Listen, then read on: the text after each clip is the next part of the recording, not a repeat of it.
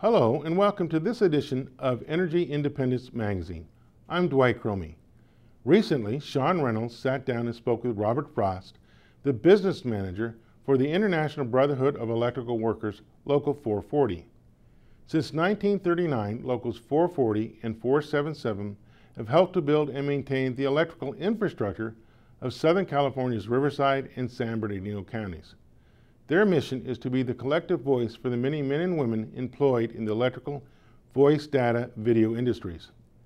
Throughout the U.S. and Canada, the IBEW represents over 725,000 hard-working men and women working in a wide variety of fields, including utilities, construction, telecommunications, broadcasting, manufacturing, railroads, and more.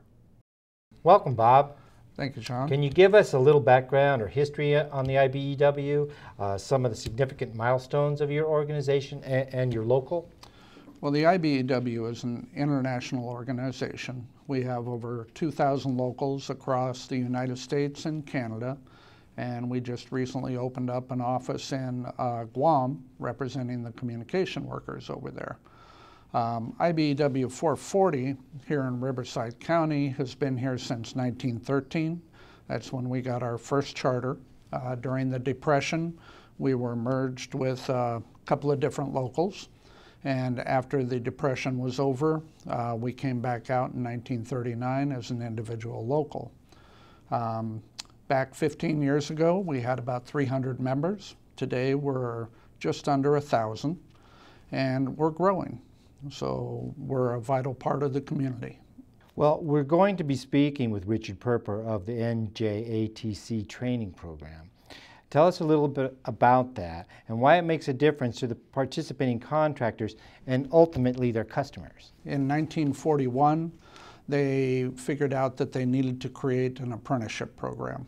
The apprenticeship program took off nationwide, and what it does is it puts them through a 5-year training program.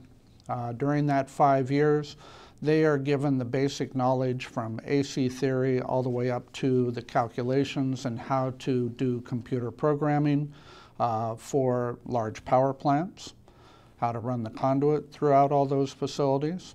And then they have OJT time where they work for the contractor during the day and get paid. And then they go to school at night and earn college credits.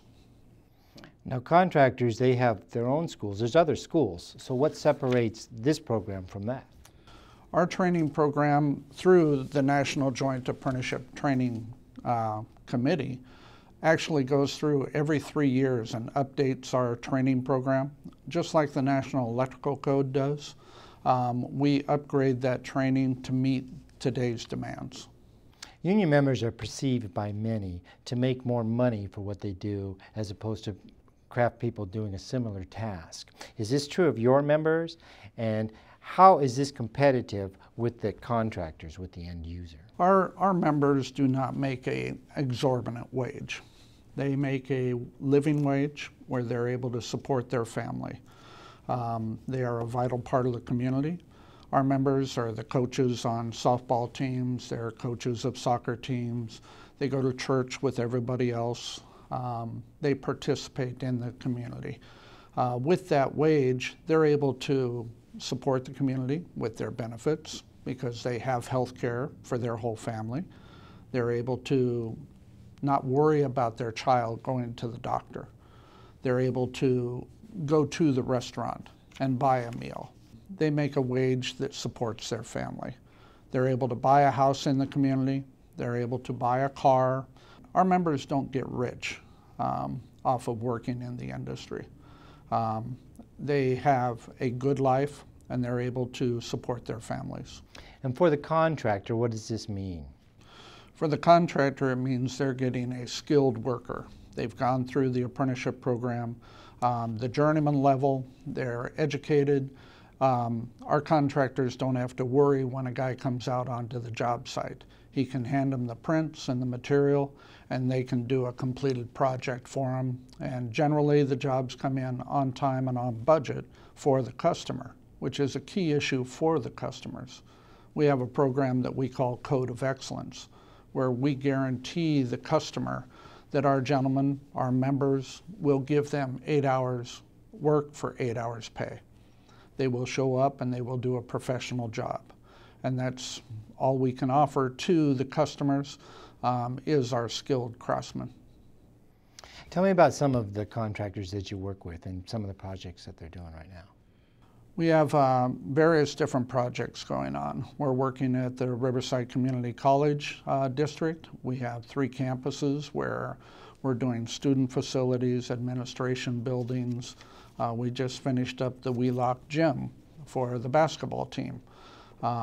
Great projects, beautifully designed by local architects, and we meet the local hire demands of what they call a project labor agreement. The project labor agreement guarantees that the job will be done on time. It guarantees local area hire, which is well over 70%, which is a key issue because in the past they've built buildings where contractors come in out of San Diego or LA, and they would utilize people from those areas, and all that money that was earned went back to those areas. It didn't stay in the local community. And that's a key issue for us. Right now we have 600 electricians working out in the Blythe area, working on 2 large solar projects. One of them is a photovoltaic site, which is the panels that you would put on your house. But it's 4,000 acres worth of photovoltaic. That is a very large project, and it takes about 2.5 years to do a project like that. So there's a lot of people out there. And it's a great project for our guys. The other project is the Genesis site, which is a geothermal type system where they put a brine through mirrors and heat it up to superheated steam. And when it gets to that steam, it runs the turbines that will supply the power to the homes. So those are 2 great projects we have going on right now. And we're working on a lot of schools in the area. College of the Desert is doing some expansion. We're working on that. So. Now, I know the IBEW works closely with NECA, with the National Electrical Contractors Association. How do you support each other, and why is that relationship there? Well, they're a key partner of ours because they employ our members. We have other contractors that participate with them as well that may not be members, but they utilize our programs.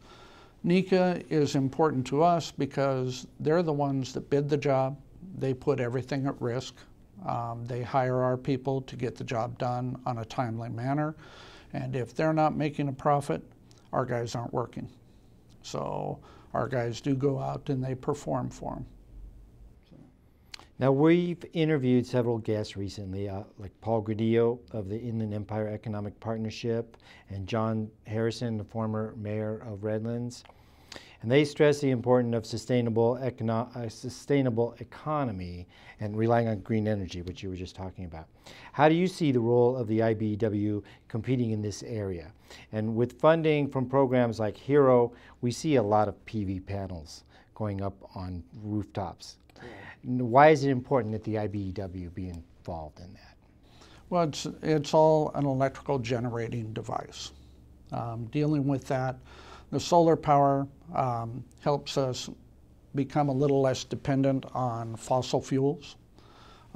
It helps the community. It puts our contractors to work and our members. We have a couple of different programs at our training center. One of them is the electrical vehicle installation program, where we certify our members to be installers. So when they go into a house, they know exactly what they're doing. They look at the panel, they determine whether or not the panel can handle the electric charger that the owner just bought for their car.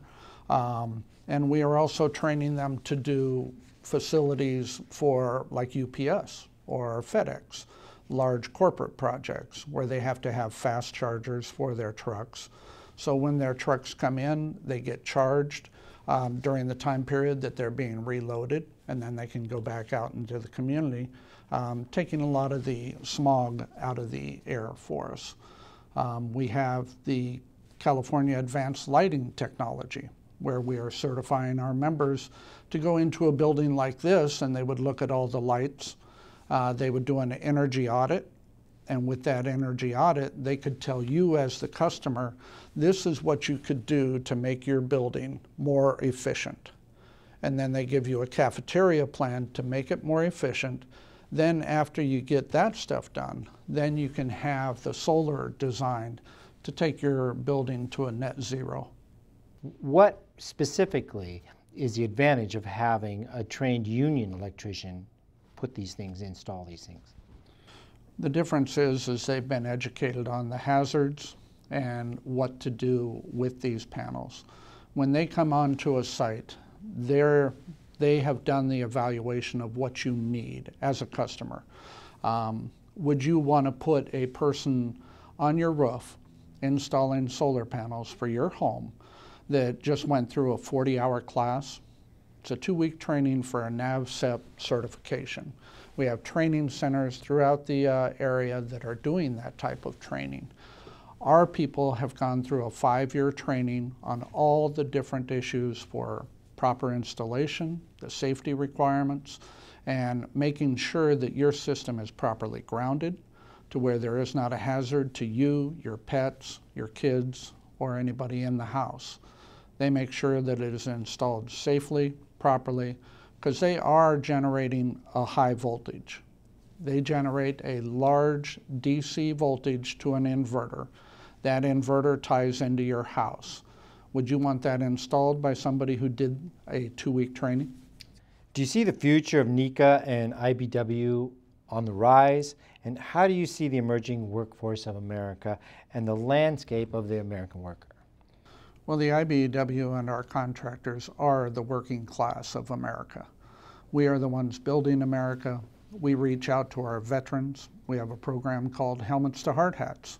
Through that Helmets to Hard Hats program, anybody who comes in with a DD-214 that shows that they served in the military gets direct interview into the apprenticeship programs, not only with the IBEW, but with the building trades as a whole.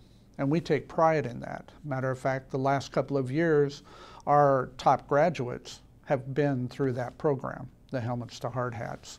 And we are the ones out there building your schools, building your offices, and we are a vital part of the community. And we want to see a strong America. We are the workforce, and we want to help our veterans as much as possible. Well, thank you for joining us today, Bob. All right, thank you.